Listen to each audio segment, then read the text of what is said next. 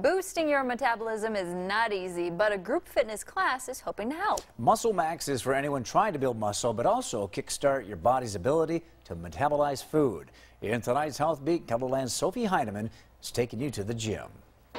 Elizabeth Galloway is no stranger to group fitness classes. This Muscle Max class is one of her favorites. This one, I love the combination of being able to do weights, tone those muscles a little bit more, wake up those muscles a little bit more, and it just helps to stay in shape. It's mostly a muscle class, but we do incorporate some cardio moves just to get their heart rate up. A lot of those involve the weights and moving them in ways that will raise your heart rate.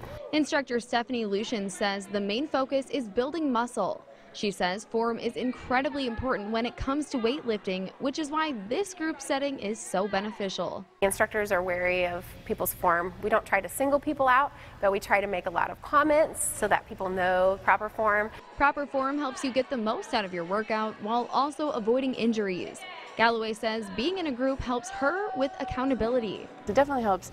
You just build a camaraderie, and it pushes you to be there and have the accountability of, hey, my friends are there, I want to join in. Trainers say one benefit from taking a strength training class is a boost in your metabolism. People will burn more calories if they can build their muscles in their body, and so it doesn't mean it's an excuse to eat more. In addition to burning more calories, Lucian says it can help you look and feel better. With HealthBeat, I'm Sophie Heineman. Lucian suggests fitting in a strength training workout about twice a week, depending on your cardio schedule.